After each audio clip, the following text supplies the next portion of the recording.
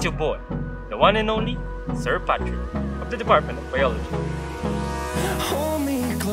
Welcome to Lecture 7, Glaciation.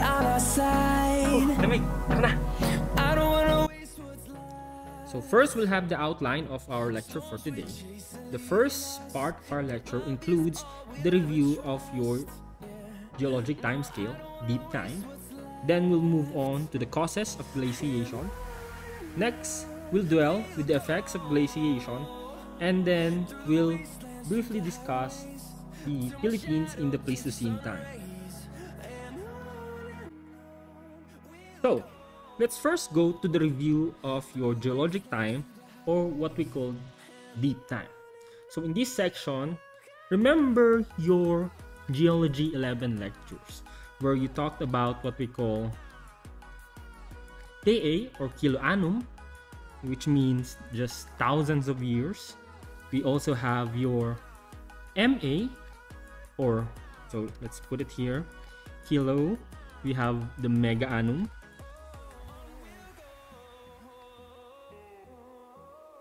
So we are talking about thousands of years here.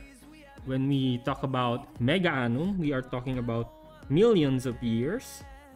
And when we say gigaannum, or your GA, we are then talking about billions of years. So 1, 2, 3, tama ba? 9 zeros. Yep. So we have kiloannum, megaannum, and gigaannum. So these are the units that we use in deep time. But most of the time, for the discussion of glaciation, we'll be dealing with these two units right here, your megaannum and kiloannum. Okay, million years ago or billion years ago, 1,000 years ago. So your, let's erase this here. So your geologic time scale is essentially the history of the Earth that is broken up into hierarchical sets of division for, well, describing the deep time. We're not talking about just simple time here that we humans are familiar with. We are talking about deep time, or your geological time. And these units, these hierarchical clustering units that you took up in your Geology 11 class, is broken down into what we call, this includes your eons, this includes your era, this includes your period, epoch, and your age. Okay, so eons, let's first start with your eons. So eons are the largest interval units in the geologic time scale. It is divided up into at least 4 eons, as we all know. This includes your Phanerozoic. Okay, you also have your Proterozoic. We have your Archean and your Hadean eons. Okay, so it is divided into 4: Phanerozoic, Proterozoic, Archean, and Hadean eons. Okay, so for this discussion, we're not be going into details of what are those periods all about, what significant geologic events happen in those periods, in those in those clusters, in those eons, no, yung mga ganyan. But we'll just be focusing on what we need for this discussion. Okay, so yep, so we have Phanerozoic, and the rest is also known as your Precambrian, diba? Kung collectively, the Hadean, Archean, and Proterozoic, remember, is called the Precambrian. Okay, so moving on, after your eons, so we zoom in again, we are now going to divide the eons in what we call different eras. So eons are further subdivided into what we call the eras. So for example, your Phanerozoic eon is divided up into at least 3 eras. We have your Cenozoic, Mesozoic, and your Paleozoic era. Okay? Cenozoic, Mesozoic, and your Paleozoic era. Moving on, your eras are then subdivided into what we call periods. For example, your Cenozoic era is divided into your Paleogene, Neogene, and the Quaternary periods. Your periods, again, was divided into what we call epoch, into smaller units called epoch. For example, Paleogene here is divided into the Paleocene, Eocene, and Oligocene epoch, while your Neogene is divided into your Miocene and your Pliocene epoch, while Quaternary is divided into the Pleistocene and the Holocene epoch. So our current epoch that is currently still being debated. Are we now in the Anthropocene epoch? So that was my main question to you in the forum discussion. Are we in the Anthropocene, or is it right to call it the Anthropocene epoch? So yeah, if up until now, it's still currently up for debate. Scientists are still debating on whether to call it the Anthropocene epoch. Okay, after your Holocene. So after your epoch, it's again subdivided into what we call ages. So we also have the ages right here. So yeah, so after your epoch, it will also be divided into ages. And but I don't want you guys to be mindful of that. But I want you guys to look at this time interval in arbitrary way. So if you look at these time intervals right here, they don't mean an exact partitioning. What I mean by that is that these time intervals are not equal in length, like hours in your days or minutes in your hours. No, so yeah, they are not equal in length. They are somewhat arbitrary in that sense. But I want you guys to think that these time intervals are variable. So these time intervals right here are variable in length. No? Some are shorter than others. Some are relatively longer than the others. Note that the longer intervals can be generally found in your most of the Precambrian period, including your after, no, or before your Phanerozoic eon. Okay, so yeah, the Precambrian is definitely much longer than your Phanerozoic, but we have more data on the Phanerozoic.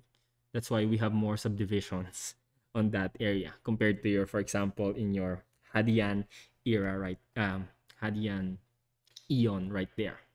Okay, so yeah, because with these time scales based on your rock, the rock strata or the rock evidences that your geologists found. Again, remember your Geology 11 lectures. All of the methods are discussed there, so I won't even bother repeating them here. Okay? Yeah, during the Precambrian or during the Hadean eon and Proterozoic and your Paleozoic, yeah, during those times, no, the Archean, the Proterozoic, less and less information. We have less and less information on the significant events that happened there. So that's how your geologic time scale worked. And this chart right here is your international is this geologic time scale GTS right here is done by the International Commission on Stratigraphy, and this is this GTS, this geologic time scale right here, is the standard GTS that is used by all geologists around the world for a more uniform reporting of your time periods that happened during the geologic time events back then.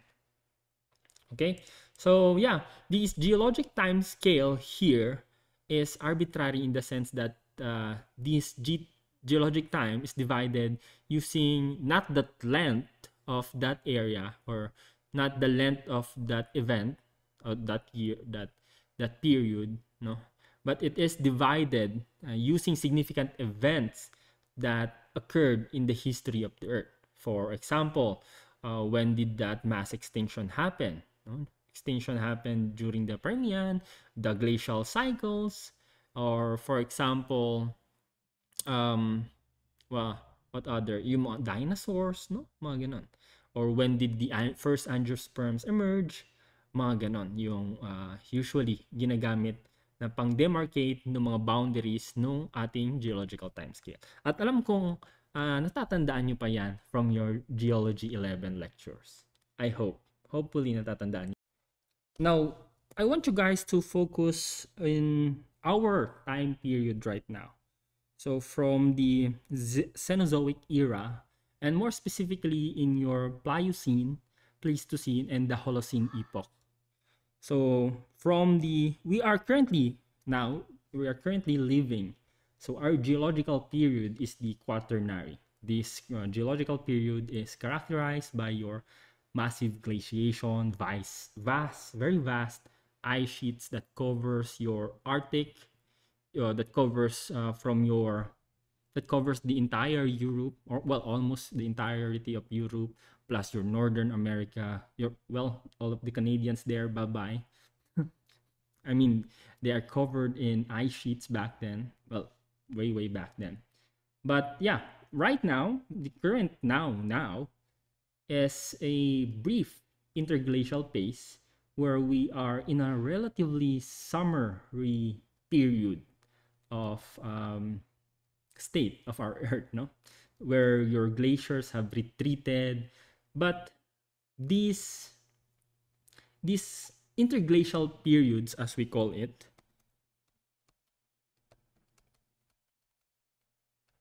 interglacial periods are usually very short-lived. If you look at the past records of events during the Earth's climate shift, it is characterized by a very short warm periods and followed by very long periods of freaking coldness. So but yeah, right now in the Holocene / Anthropocene, so depende pa sa mga scientists natin kung mapag-decide na nilang tawagin siyang Anthropocene. But yeah, right now we are living in the warm interglacial periods.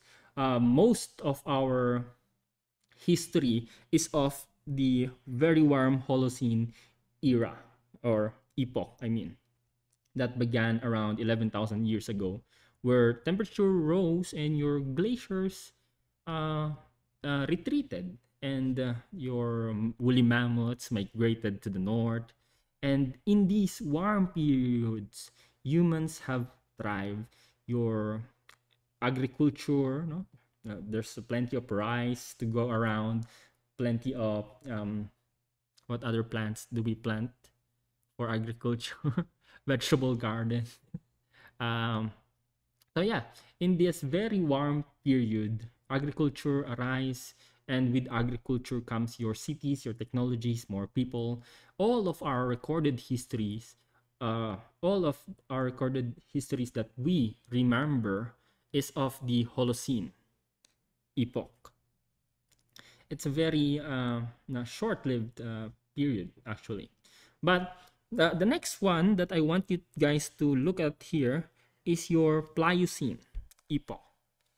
Your Pliocene epoch, it's the second of the two major worldwide division of your Neogene period. Okay, the first one is your Miocene, then your Pliocene.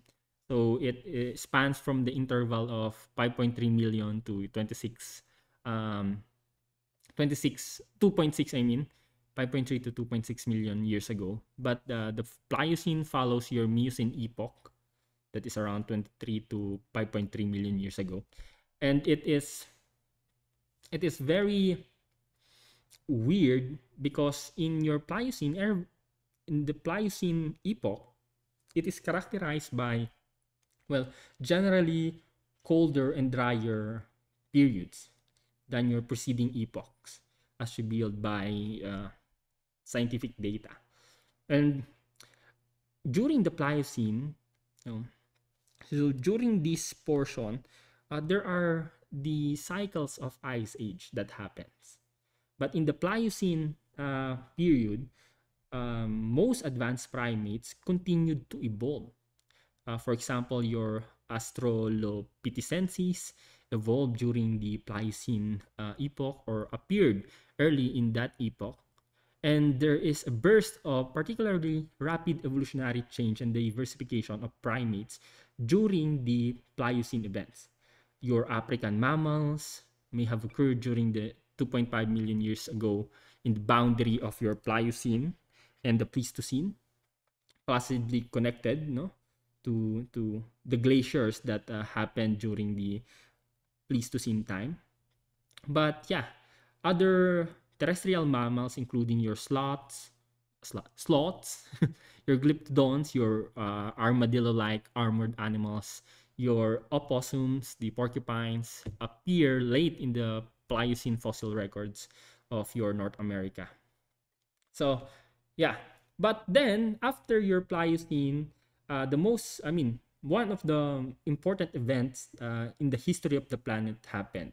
So, this comes now your Pleistocene. Okay, the Pleistocene epoch, where your last ice age occurred. Yung movie na Ice Age ay dyan nangyari sa Pleistocene epoch. Okay ba? And during the Pleistocene, we see glaciation that happens. The growth of large ice sheets, large ice caps along valleys was the most significant event in the Pleistocene, during those times, extensive glaciation of more than 45 million square kilometers cover about 30% of the Earth's land area. So the Earth was covered by glacier, and a portion, essentially most of your, and I want you to take note of this, most of your northern hemisphere, especially the northern hemisphere, has vast, large ice sheets that almost extended even into your middle latitude right here, even extending to China, covering most of Europe. And syempre, andyan yung Mount Everest, umaabot dyan yung ice sheets usually. At syempre, kung pumunta ka sa Amerika, pati yung mga Great Lakes ng American continent and ng Canada, no? ng Southern Canada at Northern America, ay yung mga Great Lakes natin ay almost covered ng vast ice sheets, no? Tawag namin doon ay North American Laurentide ice sheets that extended from the Canadian Rocky Mountains to Nova Scotia to Newfoundland of the east to southern Illinois on the south of the Canadian Arctic on the north, no? And other major ice sheets back then was in North America. The Cordilleran ice sheet was formed from the mountainous region from the western Alaska to Washington.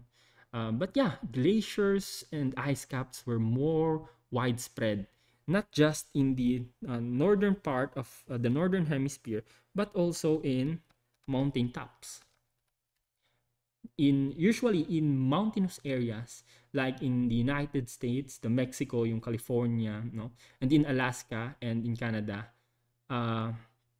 ice sheets were also massive. And even in in South America, no, and in your New Zealand, right there, where there are high elevation areas, especially in the Andean mountains, right here, where there are high elevation areas, usually glaciers are formed. So yeah, I want you guys to realize that, and almost the entirety of if you look at this area, almost the entirety of Great Britain is covered in snow and ice sheets. They're gone. And of course, we have your Arctic oceans right there. And most of your Asian continents, the glaciers in the Asian continent, is located in the roof of the world, what we call the roof of the world, in your kung saan nakikita natin yung Chinese, hindi nga ba natin alam kung Tibetan or Chinese Mount Everest na pinag-aagawan pa rin. Pati ng India, no? Sumasama na din doon. At yeah, naka Mount Everest siya. Usually yung mga glaciers in the Asian continent. So yeah, during the ice ages, most of the Earth is covered in ice. Of course, ay kaya nga siya tinawag na ice age. But that's the main thing that I want you to remember here is that one, most of the ice is concentrated in your northern hemisphere, and that too, the location of mountains are important for the formation of your ice. And that three, the placement of continents are also important in the formation of your ice sheets or your glaciers. Okay? So that's the main thing that I want you guys to remember. But yeah, I don't want you guys to remember where all of the ice sheets were. You can search that definitely in Google. Napakadali lang naman. But yeah, these are the main points that you need to see in the formation of ice sheets during the Pleistocene. That it's mostly in the northern hemisphere, in the mountainous region, in the Alps, and you need to look at the continents to see where the glaciers or the ice caps are forming, because they have some effect that we will see later on in the video. So what are the causes? Now we'll move to the causes of glaciation. There are at least 4 causes of glaciation. I summarized it into 4 causes. We have the number 1, the Earth's complex orbit. So the first one is based on if you remember our first lecture, the second lecture on physical parameters, we know that the variation of solar irradiation is important. We also remember this by the name of insolation. Remember? So remember insolation from our lecture. When we say insolation, this is the measure of the solar energy, the incident solar energy on a specific area over some time. And when there is a variation in that solar radiation, that surface area, that portion of your Earth is receiving, when there's variation in solar insolation, you get differential heating. And with that differential heating of your Earth, that causes, of course, glaciation. And that variation in solar irradiation is due mostly to the Earth's complex orbit. And if you go back to the required video in our VLE course site, you will see the discussion on that. Now, the next one right here is the variation in atmospheric properties that reflect or absorb that solar irradiation. Again, we're focusing on solar irradiation, but now we are mentioning the ability of that various atmospheric properties that can reflect or absorb solar radiation. So for here, we will mention CO2 as a main factor. So CO2 is a main factor. If you remember greenhouse effect, and if you remember Venus, that's how it gets. That's why Venus is the hottest planet in the solar system, because of the greenhouse effect. And that's the main factor that scientists are currently thinking of. That's the main cause of glaciation, and the main cause of the main trigger, or the main ways to maintain the temperature of the Earth. So the level of CO2. When you have high level of CO2, of course, there is a greenhouse effect, and therefore you experience a warmer or a hotter climate. And when you have a lower CO2 level, you then now experience what we call cold or glacial events, or you experience glacial maxima, for example. And of course, why do we include volcanoes here? Because volcanoes are the spewers of well, when if you remember the time when a massive volcano erupted for hundreds of years, and the resulting spew of that volcano covered the entirety of the Earth's atmosphere, therefore blanketing us in para siyang uh, para siyang black blanket na hindi makapasok yung light, tapos nag-cause yun ng global cooling, no? So yeah, volcanoes can do that, and that's how it can also cause global cooling, not just your CO2 levels. So your CO2 level here, of course, there are natural controls of in terms of the Earth's climate. There are natural controllers or natural mechanism of how we control the amount of CO2 in the atmosphere. So your ocean can take up CO2s, your plants, your phytoplanktons can take up CO2s and embed it in the oceanic floor. But then humans can also burn that CO2, extract that CO2 from the ocean floor, from the petrols, no, from our cars. We can also do that. So yeah, both natural and anthropogenic.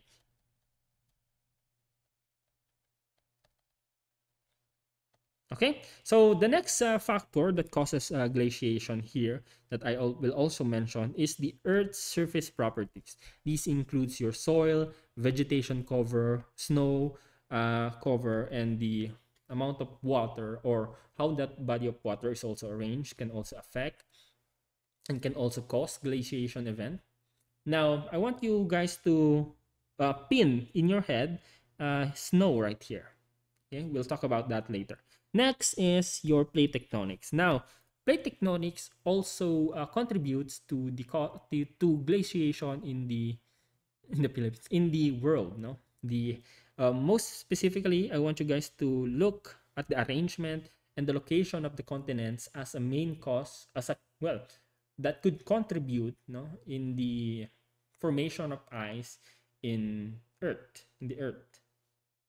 Okay, now let's talk about them in a more detailed fashion.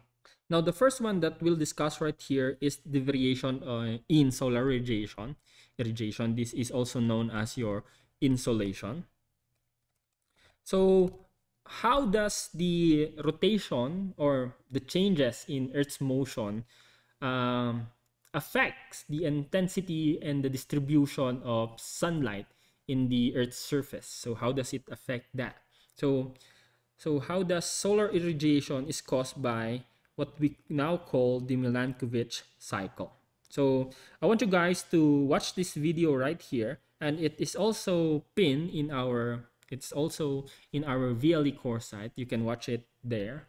So this video right here talks about the Milankovitch cycle. So the Milankovitch cycle was postulated by Milutin Milankovitch. He's a Serbian scientist. He's a guy that theorizes that these changes certain changes in Earth's orbit might be responsible for the long-term climate change or long-term climate effect, or these climate cycles that we see in the ice ages during the Pleistocene time. So if we have that certain change in Earth's rotation or change in that Earth's orbit, we get ice age, or we can also get interglacial period. We can get extreme weather or a milder weather, no? So that's your Milankovitch cycles. So basically, I want you guys to, in that video, he talks about at least three processes that affects the so these three processes are actually in cycles. So we have your eccentricity, we have axial tilt or your obliquity, so eccentricity, obliquity, and your third one, your precession. Okay, so your eccentricity basically talks about your the circularity or the ellipticality, no? Ellipticalness of your Earth's orbit. So if it's circular, if the Earth's orbit is a more or less circular orbit, you get a hotter climate. Ba kasi mas malapit ka dun sa araw. If you have a more elliptical, syempre exaggerated tong drawing ko dito, elliptical orbit kung saan mas maano yung mga aphelion portion mo dyan, mas malayo sa araw, you get a colder climate, no? Obliquity, on the other hand, talks about the change in tilt, no? The tilt of your Earth, the tilt of the Earth.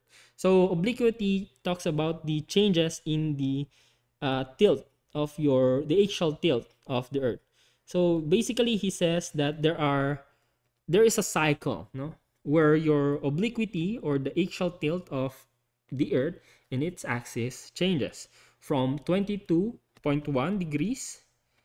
So it varies from 22 to 24.5, no, in extreme. So of course, your 22.1 degrees tilt would produce a much colder climate, but the extreme 24.5 tilt could produce extreme seasons naman, extreme hot or extreme cold too. Okay, so that's your axial tilt. But yeah, the next one is your precession. So precession is essentially the pointing of the Earth's axis as it rotates, no? And so in the precession portion, I want you guys to imagine that your Earth's point or the Earth's axis also rotates, or what we call precess, as it's said in that video. So when we say precession, it's essentially the change in the orientation of the rotational axis of your rotating body. So yeah, so that's your precession. So not just in the axis of your Earth, but also in the long axis of the Earth's elliptical orbit, it also precesses. Okay, so when we say precession, we are talking about the wobble, no? Wobble base, no? Wobble of the Earth's axis. And all of this, the precession, your obliquity, and eccentricity has what we call cycles. So your precession has a more or less cycle, no? Has a cycle of 21,000 years. 21,000 year cycle. Your axial tilt naman, or your obliquity, also has a cycle. Ito naman ay 41,000 year cycle, where on the one side the Earth tilts at 22.1, and at the extreme the Earth tilts at 24.5. Okay, so that takes about 41 years to complete that tilt, the change in that tilt, in that obliquity. Now the last one, this one is a bit longer. It's a bit longer. It's a 100,000 year cycle. But this one is also divided. This also has a more grander 400,000 year cycle, as you have seen in that video. So may cycle pa yan na mas grand at mas mahaba na 400,000 year cycle. Okay, so yeah, 100,000 years, 41,000 years, 21,000 year cycles yung mga meron tayo dito. So yung iba nga instead of 21,000, 19 to 23 years yung nilalagay nila dito. Kasi may dalawa kang nakikitang changes dito, dun sa long axis ng Earth, no, nung wobble ng Earth, at dun sa mismong axis na wobble niya, sa precession niya, I mean. So collectively, I want you guys to imagine that these cycles, and if you watch the video, you can see that these cycles would correspond to that cycle of ice age that we see, no? So these variation in the, or these changes in the Earth's orbit in terms of its eccentricity, in terms of its obliquity, and in terms of the wobble, in terms of the precession, no, in terms of precession, you can, when you combine all of that, you can create a cyclic pattern in ice age, in the ice ages, in the ice cover that the Earth is experiencing. No? So basically, the Pleistocene climate is have resulted, no, in the large scale continental ice sheets that we see, may have resulted from these astronomical um, changes that the Earth's orbit undergoes as it revolves around the sun. No?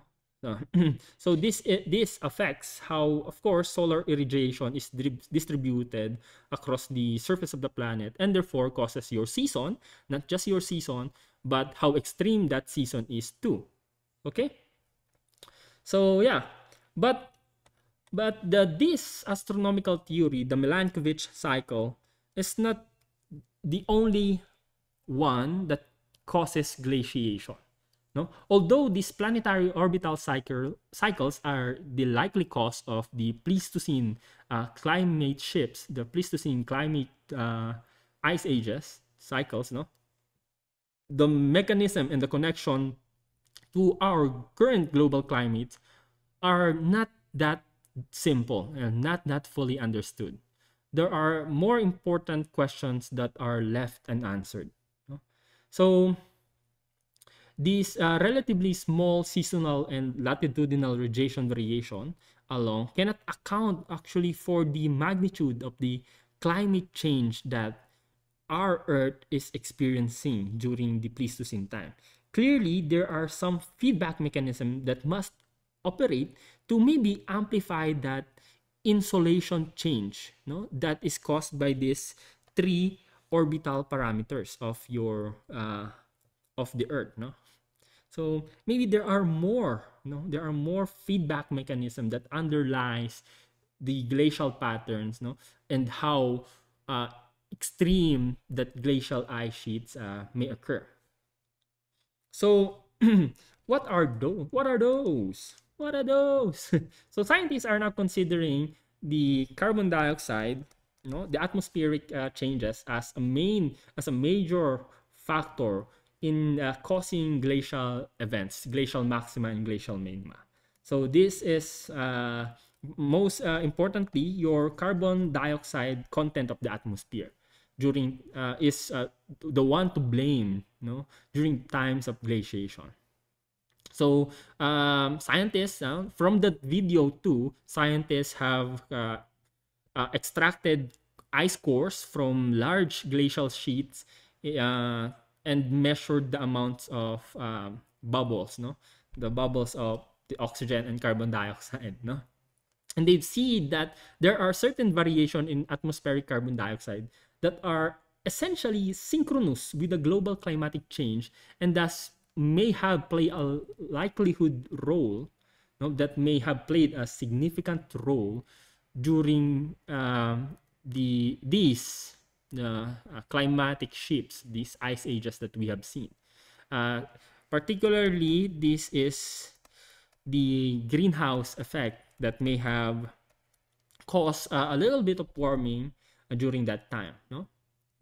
So this is the phenomenon that, of course, all of you know this, the trapping of the heat due to that greenhouse gases.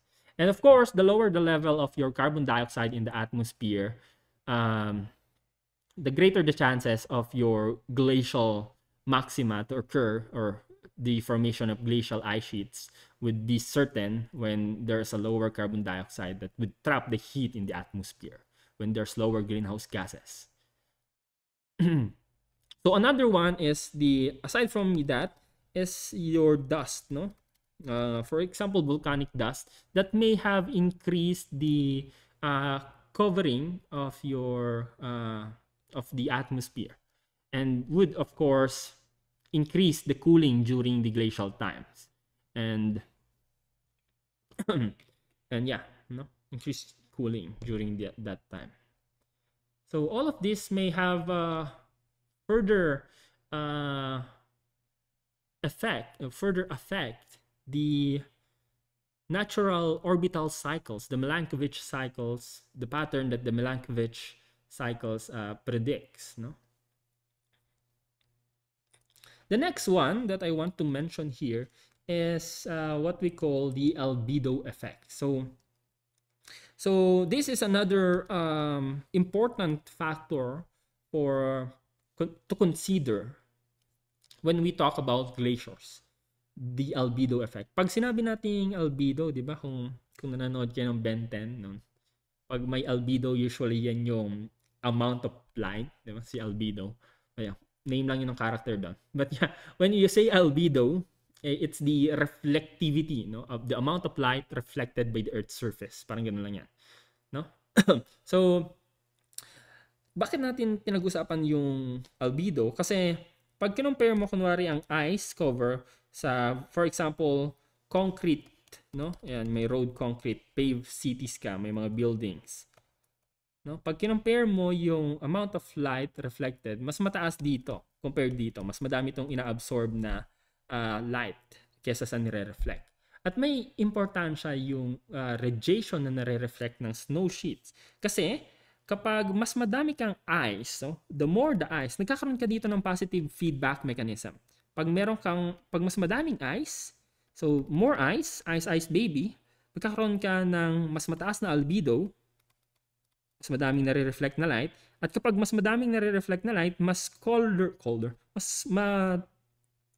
mas bababa yung temperature, at pag mas mababa yung temp, no? Dadami ulit yung ice, tataas ulit ang albedo, bababa ulit yung temperature. Tataas ulit ang ice, albedo, temperature. Ice, albedo, temperature. So nagpa-positive feedback mechanism siya, no?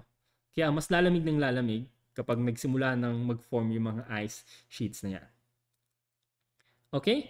At importante yan, lalo na dun sa northern hemisphere natin na mas madami kang ice sheets, no? Sa northern hemisphere natin, mas madaming ice sheets kang makikita. Now, kapag kinumpare mo naman dun sa dito sa concrete natin, concrete jungle, no, in New York, concrete jungle. Siyempre, wala kang ice, mas madami kang concrete, no?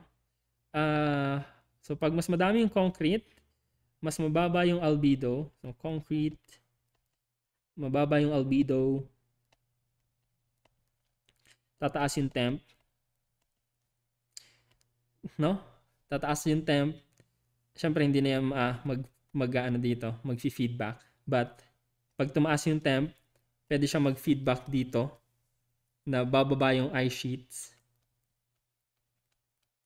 At kapag mawala yung ice sheets, bababa yung albedo. And then, tataas ulit yung temp. No? Then, mag-feedback ulit yan. Mag-feedback ulit yan doon. Then, bababa ulit ice sheets, albedo, temperature, mag-feedback ulit. No? Nakigets nyo ba? So, yeah. Yun ang problema ng kapag nag-construct ng mga concrete jungle na New York, no? Ini-increase yung heat island effect at yung, syempre, yung binababa natin yung amount of radiation na marireflect natin back, no? Parang mas matatrap natin yung solar irradiation compared kapag may mga snow tayo na magre-reflect nung extra solar irradiation na nandyan. Kasi diba puti yung snow na yan. So yeah, may mga feedback mechanism na yan. So the last one that I want to talk about here, so that's your albedo. The next one is your plate tectonics. So plate tectonics also also has a major function in bringing about the changes in glacial maxima and glacial minima. So I want you guys to again watch the required video in our VLE course site. So this is the story of the Great American Interchange, and it shows how the movement of your continent, no, your North America and South America can cause can cause the changes in the cycle or oceanic circulations, no? And in turn can also alter the course of your biological history. So that's the video that I want you guys to look upon. So essentially, the banggaan, no, the clashing of your North American and the South American continent has brought about changes in the circulation of our oceanic currents. So, before, yung North America natin, medyo pangit yung drawing, but yeah, yung North America natin ay hiwalay sa South America. Pero unti-unti sila nagbanggaan. At nung nagdikit na sila, nagkaroon ka na dyan ng, South America, yung Caribbean, yung mga Florida Keys, no, nandyan, yung mga Miami Heat, mga ganon.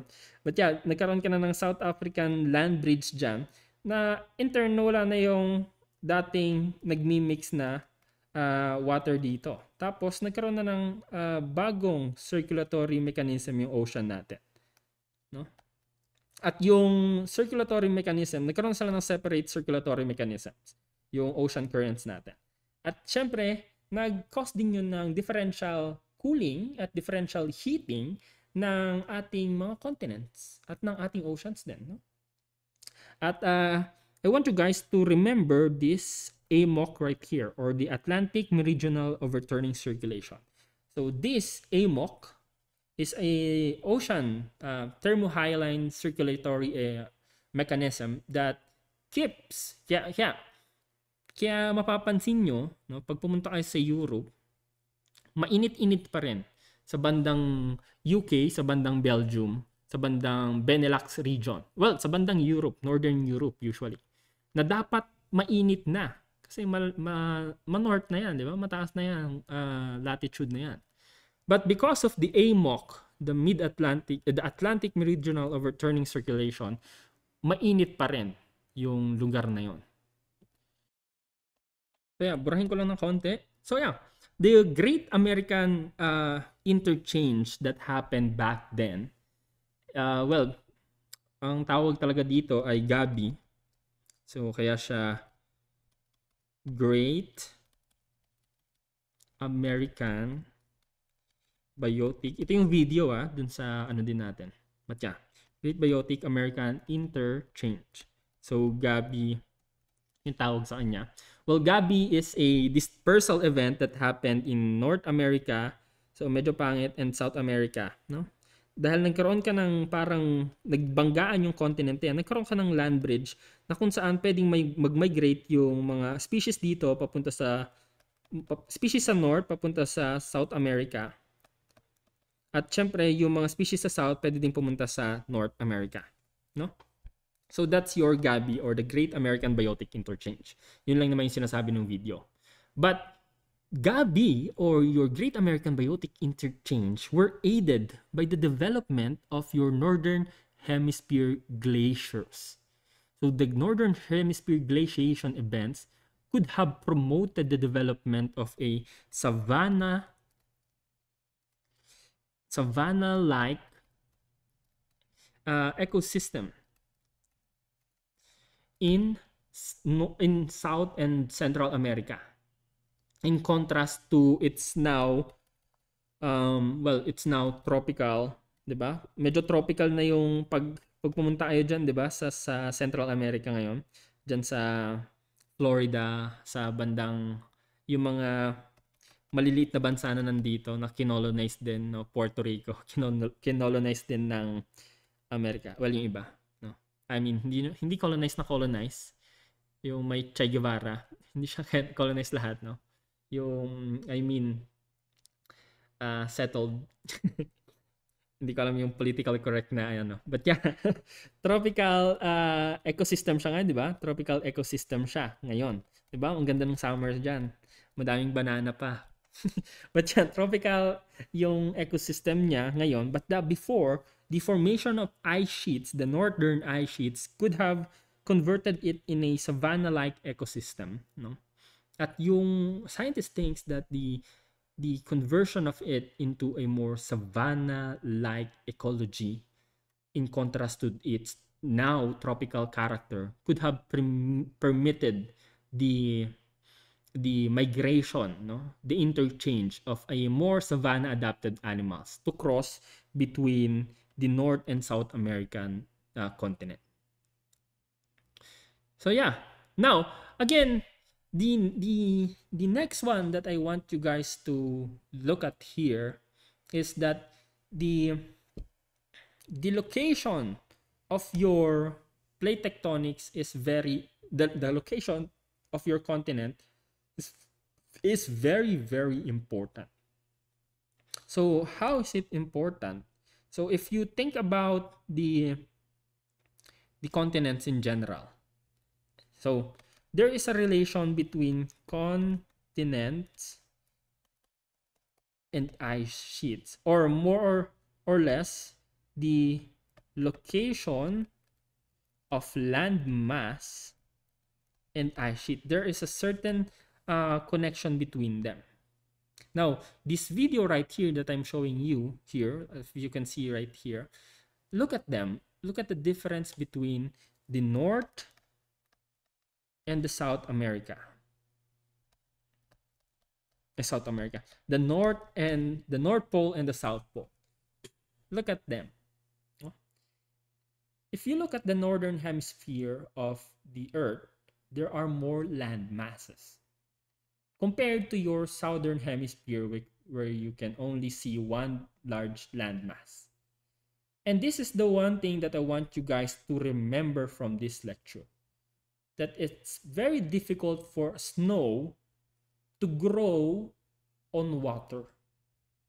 Yeah, it's weird, right? It's very weird. It's a very weird thing. It's a very weird thing, because snow is water, but it makes it difficult to grow on water because it's water. Yeah, it's more, well, snow finds it difficult to grow on water. That's the main thing here. That's why the presence of land masses in your northern hemisphere have aided in the formation of glacier in northern part of the Earth. And if you look at the southern hemisphere, the southern part of the Earth, since there are just one landmass right there, and there are no near land masses, well, except for your New Zealand and the southern tip of South America, the ice sheets and the glaciers find it difficult to grow on the southern hemisphere of the Earth. So that's how also plate tectonics affect. Okay, that's how plate tectonics can then affect the formation of ice sheets. Okay ba tayo doon? Kapag yung plate tectonics, yung movement ng plates natin, kunwari ay nasa equator lang. No? Kunwari, sabihin natin, balik tayo dito sa ating, sa paper natin. Kung yung mga continents natin, sabihin natin lang na yung mga continents natin ay nasa gitna lang ng equator, mahirapan na mag-form ng ice sheets dun sa North and South Pole. Kasi mas madaling mag-form ng ice kapag may landmass ka. At ganun din naman kapag yung mga landmasses natin ay nasa poles lang, puro ice sheets ka. Mas madali ka mag-form ng ice sheets. So yeah, that's how plate tectonics can affect the formation of glaciers, the formation of ice sheets in general. No? The location of land masses has in turn affected the ice cover that we experience right now.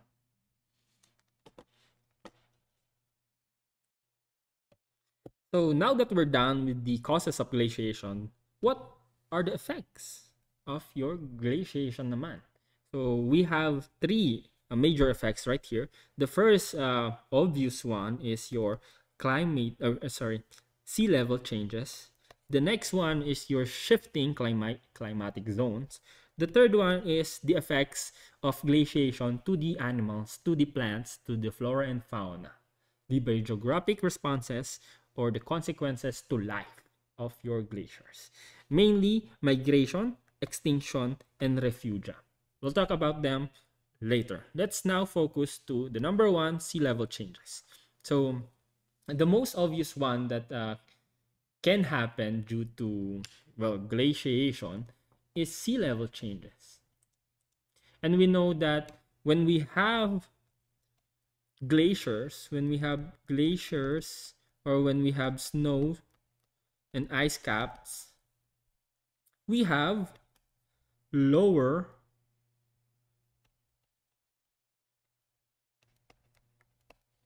okay we have lower sea levels, therefore exposing therefore creating what we call corridors, no? Corridors and barriers. So if you compare the before and after, the ice age and the now, no, in your Beringia, okay, ito lagi yung sinasabi ko sa inyo, the Beringia in Russia and your North America, or your Alaska, no, Alaska state of America, there is actually a land bridge that exists there before, because there are snow, there is ice, there is lower sea level, therefore there's a land bridge where your large mammals and also humans can cross this land bridge, and therefore the humans here can colonize, no, that part of the earth, that part of continent when before there are no humans, no, nung wala pang mga syempre mga bangka nito noon. Hanggang walk lang yung mga ginagawa ng mga mammals, mga large mammals and the humans. But yeah, sea level changes can provide corridors where organisms can cross. So para siyang pathway where organism can cross, but it can also, so that's the positive side, it can allow organism to migrate and cross to different areas of the world. But it can also create a negative side of it, barriers. So now that there are no land bridge, the Beringia is now gone. The land bridge is now gone because of we have melted the ice. So wala nang mga ice, wala nang mga snow. Therefore, tataas yung sea level ulit. Dahil mataas yung sea level, nawala yung mga exposed dating mga Beringia, at nagkaroon ka na ng barrier. No? Nagkakaroon ka ng mga barriers. That's the main causes of sea level changes. So I want you guys to look at this video right here. So as you can see here, there are a lot of areas, and there are a lot of areas where there are barriers, there are corridors that are created during the ice age time and now compared to now. There are certain land that are present before, but due to the increase in sea level, they are now gone. And if you look at the Philippines here, as you can see here, the Philippines has more land cover compared to now. Before, Philippines has more land that are exposed. We have greater Luzon, we have larger Palawan, but now they are gone, and most of our islands are now separated. And wala nang mga land bridge na exposed dati. Titingnan nyo din yung Lingayen Gulf, di ba? May land dun dati, ngayon wala na. So yeah, sea level changes are caused by your rising, the presence and absence of glaciers and ice. And the rising sea level change is caused by the melting or the formation of your ice sheets, no? So yeah, again, ulitin natin, kapag may ice ka, alam nyo naman na to, lower sea level. Para klarado lang tayo doon. When there's ice, lower sea level. At kapag lower sea levels, meron kang mga land masses na may exposed. Kapag higher sea level, pwedeng mawala yung mga land masses mo na yon, no? Pwedeng mawala yung mga landmass mo, at yung current predicament ngayon ng mga small island nations at yung mga specific coastal communities natin, kung titingnan nyo sa Maldives, sa Pilipinas, no, baka yung Manila mawala na kapag or yeah, yung mga coastal cities natin ngayon, lalo na yung sa Ilocandia region, yung mga low-lying areas natin sa Camarines, low-lying areas natin sa Samar and Leyte, low-lying areas natin, lalo na sa NCR, ay lulubog kapag patuloy ang pagmelt ng ating mga ice sheets. So, hindi lang tayo sa Pilipinas, pati na yung mga small island nation like Fiji, Hawaii, the American Samoa, no, yung Guam natin, hindi natin, well, Guam ng Amerika, pero madaming Pinoy at Ilocano doon. At yung sa Maldives na isang tropical paradise ay lulubog na din soon. Pati din yung mga coastal communities dito sa Indonesia ay lumulubog din paunti-unti. Yeah, but not just the tropical countries, but also in your European countries. For example, in your Netherlands, no? Yan yung pinaka-delikadong lumubog kapag patuloy ng pagtaas ng Ice Age. Well, Netherlands is man-made. The most of the land cover in Netherlands in Dutch is man-made. No? So parang pinaglilipat lang nila yung lupa, nireclaim lang talaga nila yung dagat or yung tubig nun. So yeah, pinaka-delikado na lumubog ay the Netherlands and part of Great Britain, UK. Lulubog din yan kapag patuloy na pagtaas ng sea level natin. At syempre, yung kung titingnan nyo, yung sa South America, yung lalo na yung mga river deltas ng South America, ng USA, no, yung bandang south ng USA, yung mga river delta nila, kakainin din yon ng rising sea level. So yeah, sea level changes, creating corridors, creating barriers, creating landmass, and taking those landmasses back into the ocean, sinking those landmasses back. So that's your number one. The next one is your climate zones. I want you to look at this picture right here. This is your USA. And of course, with changing climate, changing ice sheets, with these climate cycles that we have, with the formation of ice sheets, and then those ice sheets are now melting. With those changes comes the changes in what we call climatic zones, no? So this is you can see here, if you compare these two climate zones right here, what I want you to see here is that the tropical climatic zone is somehow creeping up towards the northern part of your American continent. Okay? So it's creeping up towards the northern part of the American continent. And your colder climate zones are receding upwards to the Canadian countryside and towards the colder higher latitudinal regions. And with this shift in climate zone comes with the shift with your organism that is in that climatic zone, that requires that specific climatic zone to live. So the species that are before adapted in this colder climate right here are now being pushed and being forced to migrate to the much better climatic zones for them. So they must migrate or they die due to the change in the shift in that climatic zone. Of course, some species are sensitive, some species are not that sensitive in that changes in climatic zones. But some animals, may be pushed to the brink of extinction due to these shifts in climatic zones.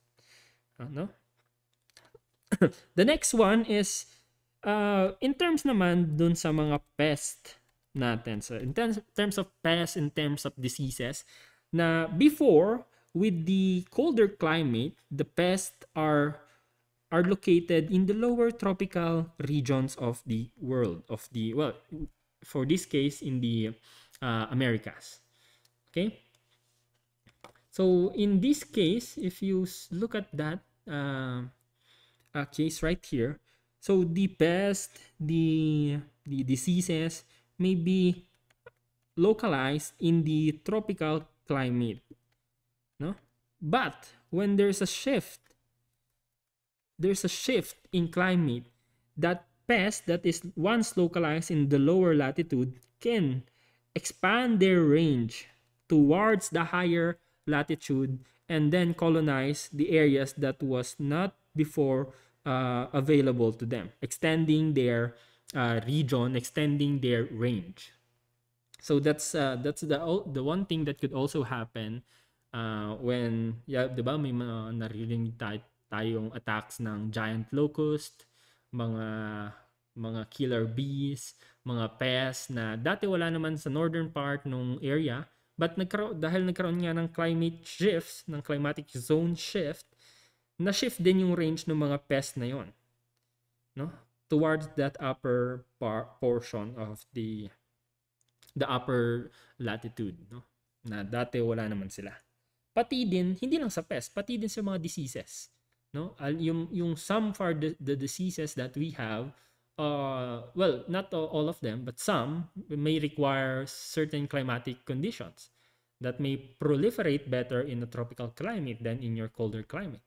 So with the changes in the climatic zones, with changes shifting climatic zones, comes that too, no? So mag-expand din yung range ng mga diseases na dating localized lang sa may init na area, papunta dun sa mga malalamig na area. So yeah, that's the major problem with the shifting climatic zone. So the main reason why your organism respond to, well, glaciation is because with the changing climate shifts, with changing ice sheet coverage, with changing climate cycles, with your glacial maxima, glacial minima, to your warm, to your cold cycles, if your glacial periods, comes the changes in the location and the extent, plus the configuration of the habitat in which your organism can rely on. With the glacial periods too comes your changes in the nature of the climate zones or the environmental zones where that the range of that species is reliant on, the one that we explained earlier. Plus, glaciation could also cause the formation and also the opposite, dissolution of dispersal routes, as we have explained earlier, from the formation of your Beringia and the formation of the land bridges, diba? Or the formation of islands, no? Say for example, before these two are large mass, but when the temperature rises and the sea level rises too, the islands are now separated by your oceans that creeped in that island, no? So yeah, it can form and it can also dissolve those before existing dispersal routes. So yeah, it has the positive and the negative side of the coin, both the positive and the negative side of the coin.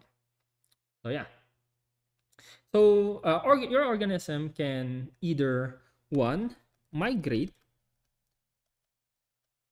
due to that changes in all of those, or it can sometimes reside in what we call refugia.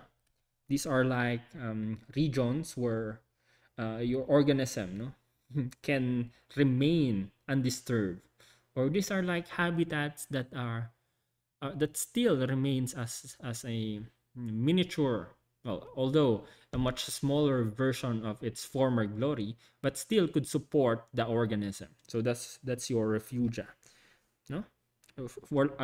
these are like refugee centers, but in terms of your habitats that could house these organisms. If it cannot migrate and if it cannot find a refugee center, your organism can die, no, and become extinct. So it can go extinct. So those are the major responses of your organism. It can migrate, it can find a refugee center, and finally, if it can't do any of that, it will die and go extinct. Again, remember that the changing environment in response to this climatic variation can cause drastic disruption in the flora and in turn in the faunal composition of the land. No? These disruption were most of the time greatest near the former ice sheets regions, no? Where the ice sheets extended, no? Far to the south. Okay, and this can cause changes in the climatic zone and also in the vegetation zone. And we all know that in this climatic zone and in this vegetation zone, certain species are reliant upon. And when that changes and shifts upward or maybe shifts downward, it will cause a migration of your species. No? So say for example, your species, a single species can change its geographic range. No? For example, before there is an overlapping geographic range between species B and species A, but when there is a change in that climatic variation, there's a changing environment, and there's this climatic and vegetation change upwards to the northern and or to the southern latitude, it can create a change in the geographic range of the area and therefore cause migration of your organism. No? So, for example, here A, no, can migrate upwards, or your B can migrate downwards. But the thing here is that these species have different dispersal ability or can tolerate different climatic conditions, and thus it will create this pattern of changing, no, their range overlap due to that differences in dispersal ability. So the next example here is altitudinal migration. So it's not just your organism from the lower latitude can migrate upwards, or the organism from the higher latitude can migrate downward, no, due to the changes in climatic variation. It's also possible that there could be an altitudinal sense in the migration of entire biomes or migration of species. So say for example, take this picture right here, in this figure right here. So migration can also be in the altitudinal fashion, kumbaga, no? So compare 14,000 to 20,000 years ago and to now, no? There are, so before, the perennial snow cover most of the 5,000 to almost 3.5, no, 3.5 thousand meters, no, elevation, no. So perennial snow covers that area, and then other forest cover are present in the lower region. So we have Andean forest, sub-Andean forest, we have tropical forest down below, and savanna and dry wood, tropical woodland in the very low portion. But due to the changes in ice cover, to the rise in temperature, to changing glacial cover of the Andean mountain, now the perennial snow does not extend downwards to your 3.5 thousand meters, but it only covers up to, well, at most, no, your 4.5 to the 5,000 meters above sea level na snow. So snow is only localized in this area. And with that, it could also change, no? And it could also allow the organism to creep up and change their range before. So the species can now move upwards as they can colonize the areas that don't have snow cover anymore. So entire biomes can migrate not just horizontally, no, in terms of latitude, but also altitudinally, no, vertically, kumbaga. Altitudinal. Okay? So, with that too, no, not just the vegetation cover, it can also bring about the species that thrives in that temperate forest, for example. So this is also particularly applicable in the Philippine context. No? So it could also affect the habitat types that we have in the Philippines, from the mossy forest to the lowland forest to the grassland in Pulag. No? Pwede ding magkaroon ng changes sa shift niyan due to that climate changes that we experience. So yeah, I want you to realize that species with particularly lower migration capability had to adapt to the changing environment, or else they could die. If they could not adapt to that changing environment, they will die. Therefore, many species faced extinction when they can't migrate, no? Or if they don't go extinct, they can remain isolated from other population, and soon they can produce different species since they are isolated for quite some time, no, from that other population. So it limits the changes in climatic zones and vegetation cover can also limit how well your organism can be dispersed, no, and how well it can migrate. So it limits the connection from one population to another, and that's bad in terms of in terms of the genetic composition of your organism. But it's not just that, no, your organism, even though it can migrate, it doesn't guarantee that it could be established or it could persist in that area.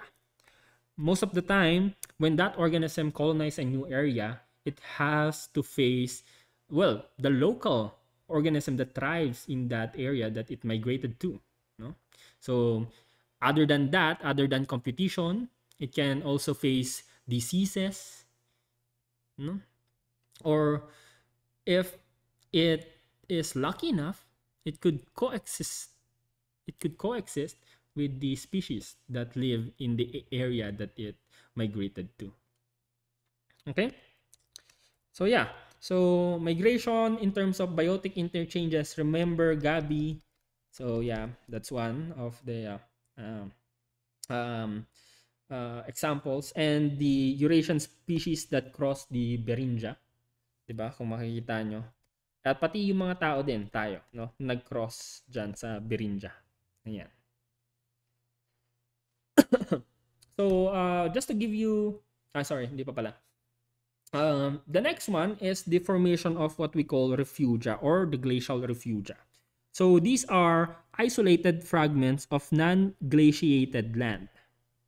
These provided opportunities for the divergence and diversification of species. So these glacial refugias offers, no? But it offers the opportunity for some organism to thrive, no? These are fragments, for example, right here, these are fragments, no, of areas that still is not glaciated. So in this area, your microorganism, for example, can also thrive without dying from the ice that looms around it, because maybe that area is a volcanic hotspot, or that area has a hot spring, and these provide opportunities for that species to remain living in that refugia right there no? It can provide the opportunity for that organism to stay alive and maybe to diverge and diversify into different species. No? So, yeah, once your glacier extended, this glacial refugia right here offers that opportunity for some organism to thrive in that cold condition. But when uh, the same is true when that ice sheet retreats and it leaves small pockets of very cold, or it leaves pockets of waters or glacial water to your um, uh, well, to your what we call Great Lakes natin, no? Sa bandang Canada at sa bandang North America, no? Yung mga Great Lakes natin dyan. Now, to give you an example of the Pleistocene organism that we have back then, so I want you to look at this example of your Pleistocene megafauna. Okay, so these are some examples of the animals that roamed the Pleistocene epoch, Pleistocene time. So we have your Teratorn. Teratorn is incredibilis. So these are large birds. Next is your giant bison. So this one right here, for a scale, this is a human being. So it's a very large horn of the bison latifrons. We also have your ground sloth, your megatherium. These are very large sloth back then that roamed the planet. Yeah, very large ground sloth compared to a normal Santa Claus reindeer. So it's a very large ground sloth.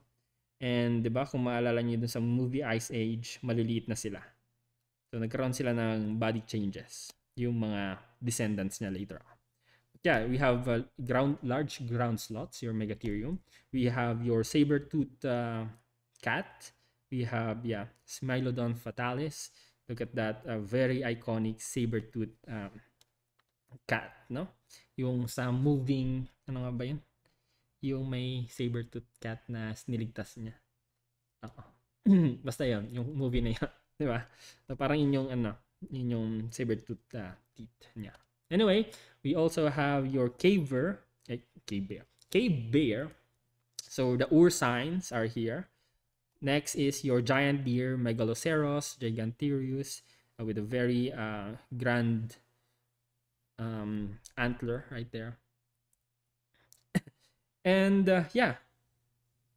those are your examples of your organisms that roamed the planet during the times where there's a very large ice cover in most of the continents of the world. Okay. Now, the last one that could happen is that your organism can face extinction. So if your organism can't find a refugee site, if that organism can't migrate, no, it could face extinction. So there are certain extinction event that happen, no? So why that's the main question right here. Why are all of these species, these megafaunal, Pleistocene megafaunal species that we see right here that we enumerated kani-kanina lang, why are these species became extinct? Diba? It would be cool, no? If we see saber-tooth tiger again or the large ground sloths, no? Ang gaganda nila. Yeah. But there was a megafaunal extinction.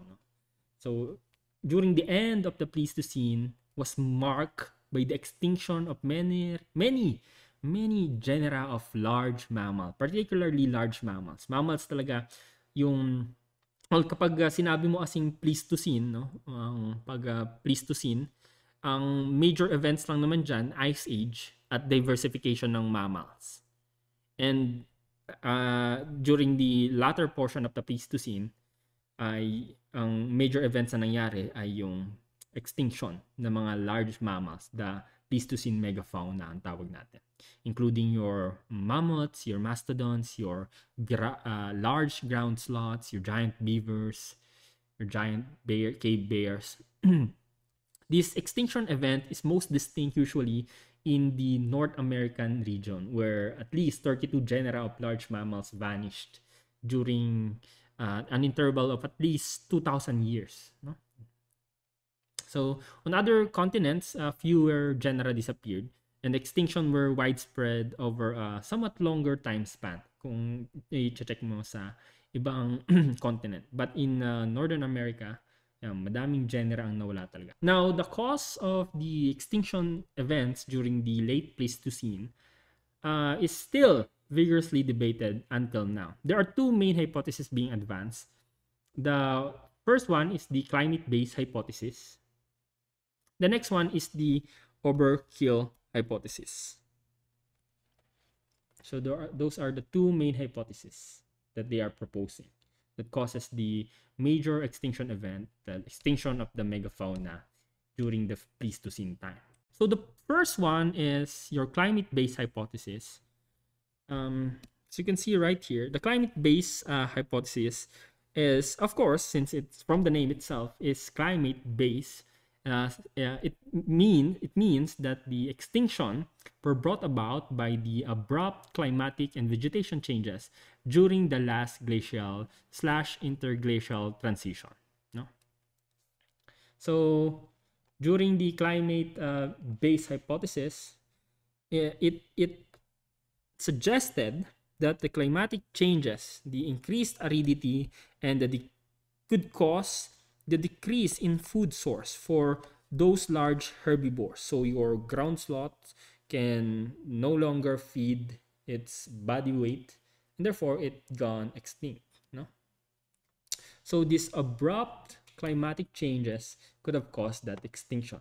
So yeah, so the evidences for supporting the climate-based hypothesis are, number one, climatic changes definitely modified the vegetation and would in turn provide less food to large herbivores.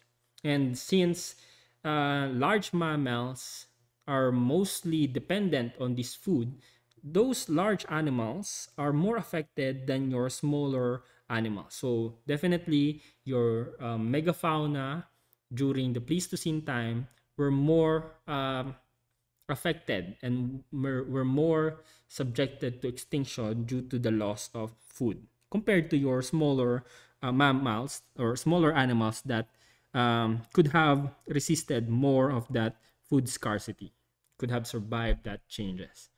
But since these are large mammal, needs large amount of food to survive, and when that food source is gone, they'll die due to, well, the change in vegetation cover. Okay? But there are certain problems with the climate-based hypothesis.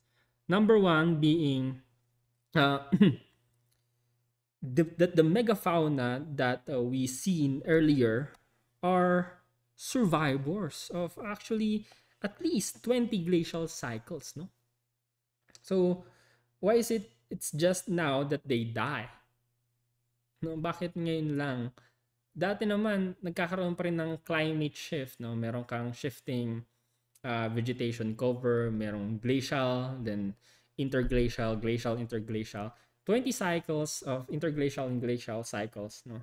Na survive nila. But bakit ngayon lang? Bakit ngayon sila mamamatay? Dati naman okay lang sila doon. No? Tapos kung titingnan mo naman yung mga large species sa Africa and Eurasia, hindi naman sila nag-suffer like nung pagsasuffer nung ating mga organism dun sa North American continent. No? Hindi sila katulad na ganun, no? Hindi ganun ka-extreme yung extinction rate ng mga African and Eurasian counterpart compared sa American megafauna natin. So yun yung problema na ano. Yung una, yung mga megafauna na to, buhay na sila, nabubuhay pa rin sila, no? Kahit merong changes na vegetation. 20 glacial cycles na-survive nila kahit may changes in vegetation cover. At kung titignan mo yung mga African and Eurasian counterpart nung yung mga big animals sa Africa and Eurasia, hindi naman sila ganun kalaki yung extinction rate compared dito sa American megafauna natin.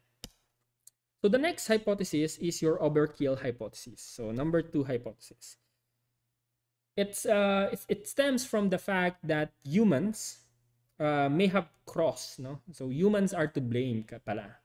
Since humans may have crossed the Beringia from Asia, di ba kung mapapaalala nyo, again yung meron kang Russia, tapos andito yung Alaska, humans may have crossed that Beringia too, along with the organisms, no, large organisms. And these humans could have inhabited and could have traversed the entire South and North America. And since humans are smart and they can produce tools, they are formidable, skillful hunters that could hunt down these large beasts. So the overkill hypothesis postulates that humans may have overhunted these large megafauna for food source. So there is also what we call naive prey. Naive prey yung tawag sa kanila. Kasi nga naman, yung mga large, yung ground sloths natin, yung mga yan, ay medyo hindi sila exposed sa mga technology ng hunting tools na ginagamit ng humans. So parang madali silang mapatay at mahuli ng mga humans natin. Yung mga humans na currently nag-colonize at nag-cross ng Beringia na yun. No? So yeah, humans are to blame sa overkill hypothesis. Okay? So, evidences that support the overkill hypothesis are, yes, totoo na yung megafauna natin at yung humans ay nag-coexist to a certain times dun sa mga fossil records na meron tayo. At dun din sa mga fossil records na meron tayo, yes, may mga hunting activities na napatunayan due to the presence of hunting tools, yung mga cave paintings, mga ganyan, no? So, yan yung unang patunay na, oo nga. At kung maaalala nyo, yung lecture natin, di ba?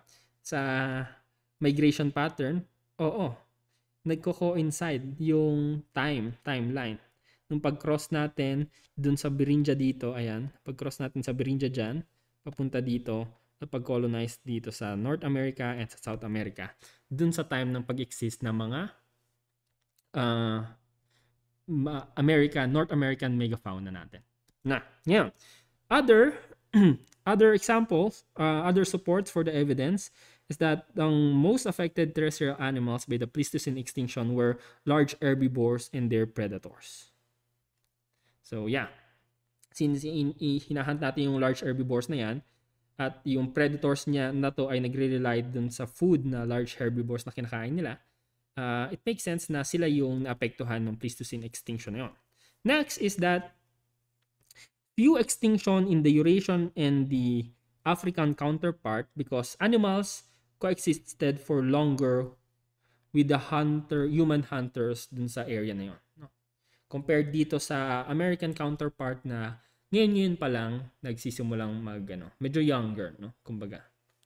Compared dun sa African counterparts and sa Eurasian counterparts na yung mga large animals doon matagal-tagal nang nabubuhay with human hunters. So, nakapag-adapt na sila with the humans, migration ng humans. And yung extinction pattern na nakita nila is from the North American towards the South American fashion. Na makes sense kasi mula yung tao dun sa North American Beringia, di ba? Nag-migrate tayo dun sa Russia to the Beringia.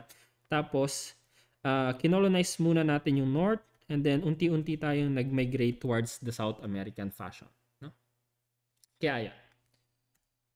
So those are the evidence. The only problem with the overkill hypothesis is that your hunting skills and technology for your humans, kung titingnan mo yung mga fossil records at yung mga technology na meron tayo nun, hindi siya ganun kaganda. No? Wala tayong mga baril pa nun. No? Siguro meron tayong mga pana-pana at mga sibat-sibat. I mean, yung mga tao doon noon.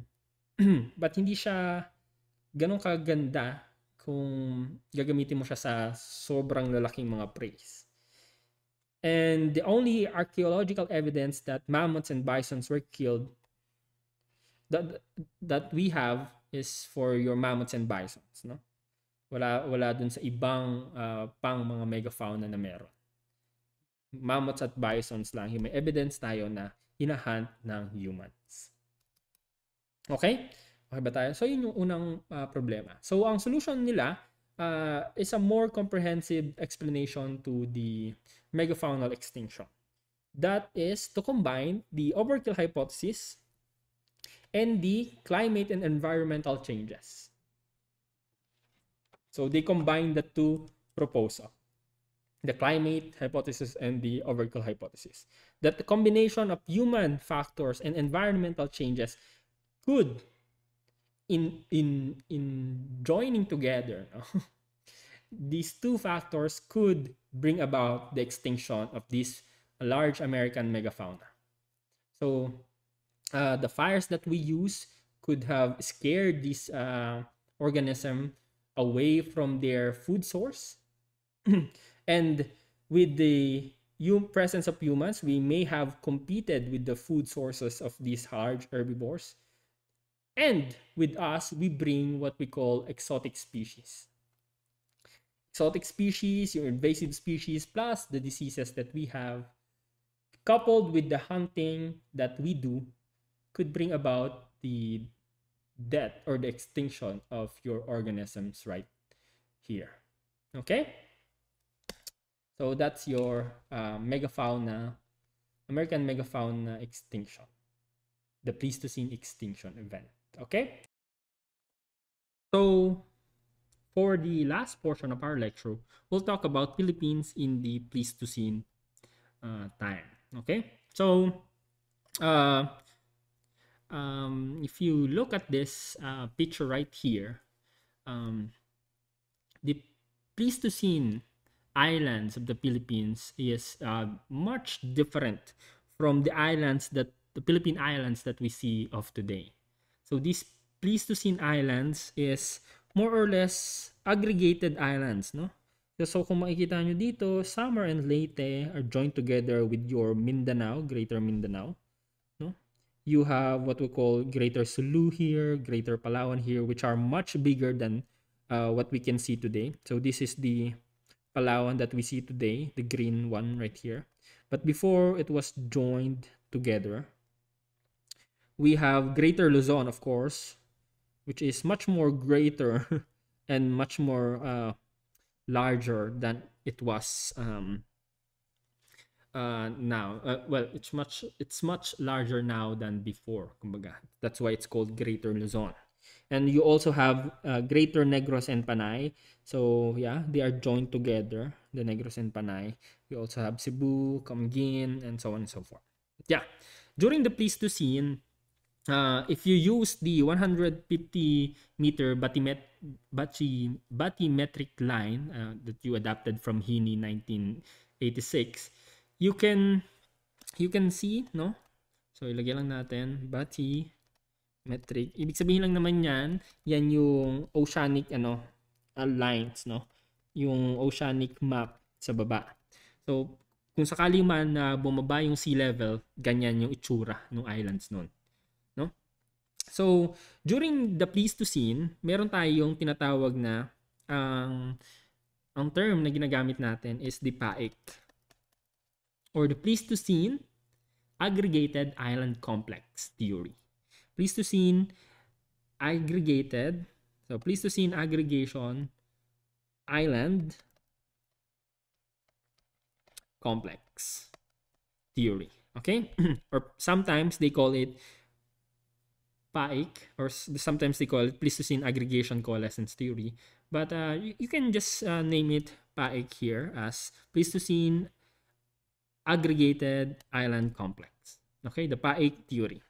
So the PAIC theory is based on the radical speculation back then that that Luzon, that the Greater Luzon is a separate entity from your Mindanao, the Greater Mindanao. No? That there's that possibility that Greater Luzon is separate archipelagic system from your Mindanao.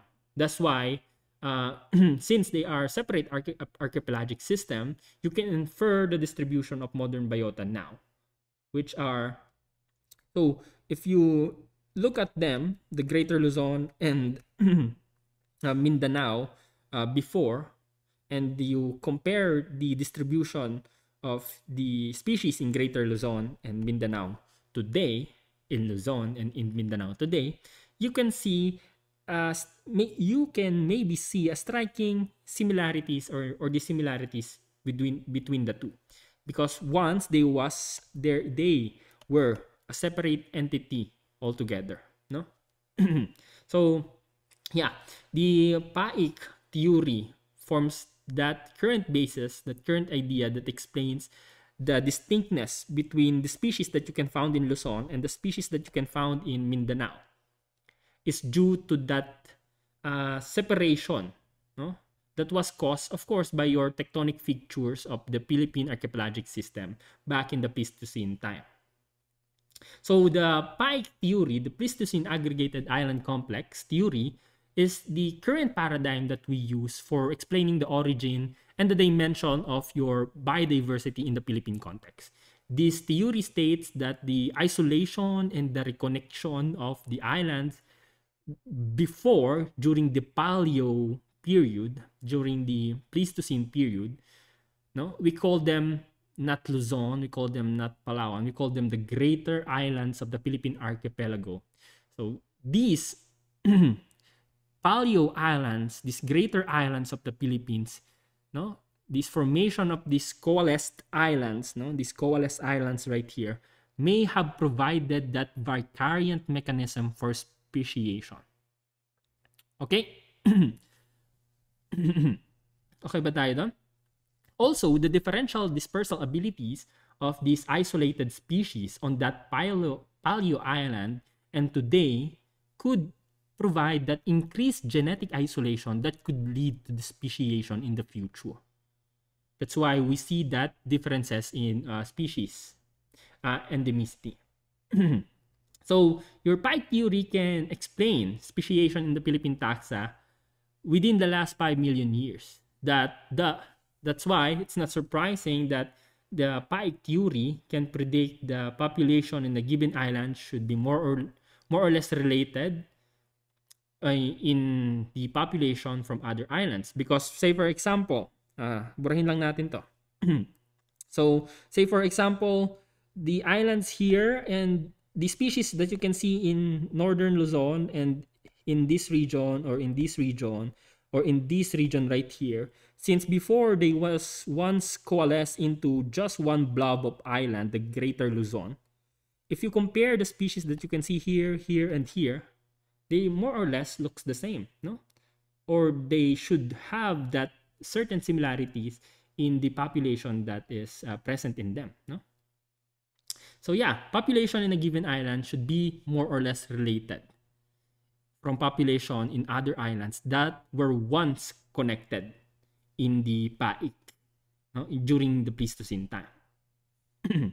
The other thing here is that the population within an island should be also genetically related with the similar population in other islands if they were once connected or if they were once coalesced into a greater island. So the species that you can see here, and the species that you can see here, you should see an outstanding similarity between their genetic composition. No? They should be more genetically related because the species here and the species here could be once connected before, no? In this one giant blob of islands, your greater Mindanao. That's just intuitive, no? So with that too, so that's ulitin natin. The number one, population in a given island in a given island should be more or less related, no? If they came from one coalesced island during the Pleistocene. Number two, population within an island should be genetically the same or genetically similar than similar population on other islands. And number three is that monophyletic lineages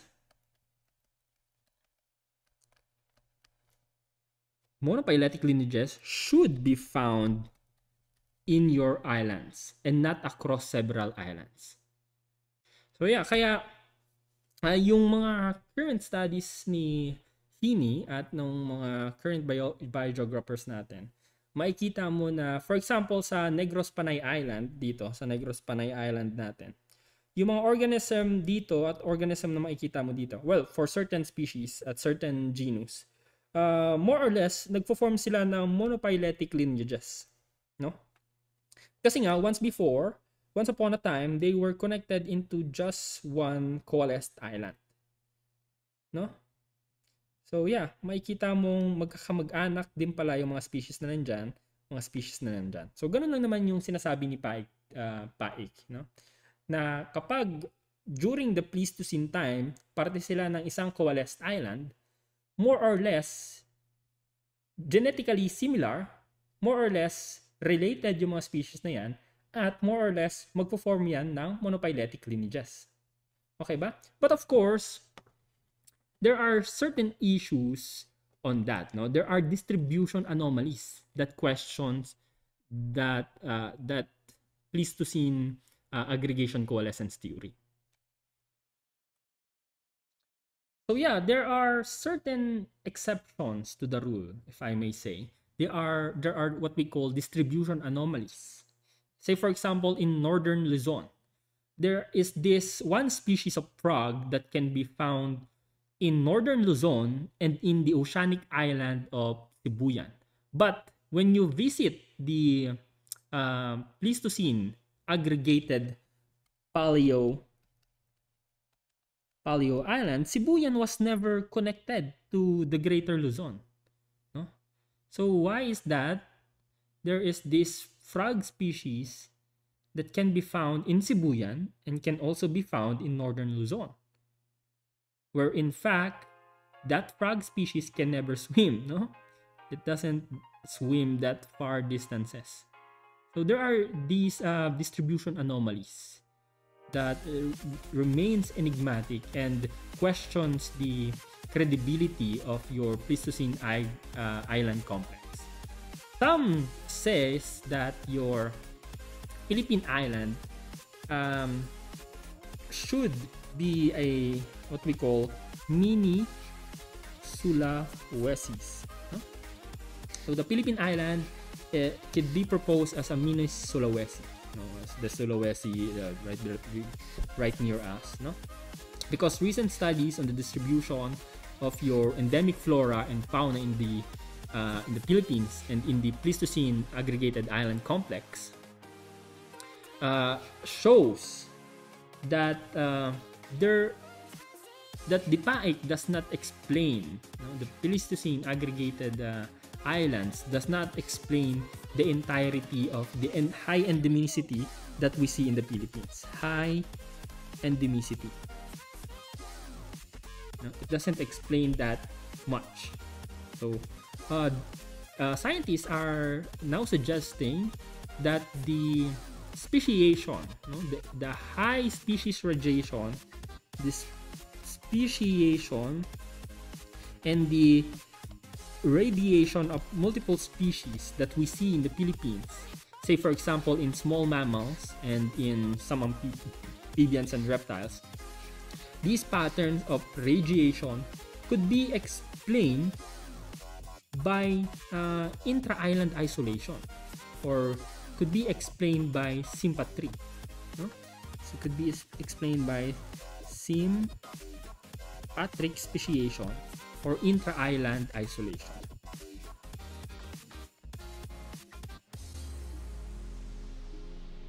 So yeah, those are the current theories that we used for explaining the biogeographic distribution of organism um, in the Philippines.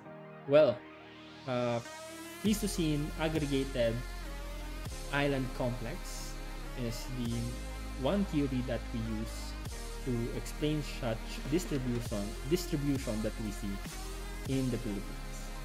Okay, so yep, that's it for this lecture for today.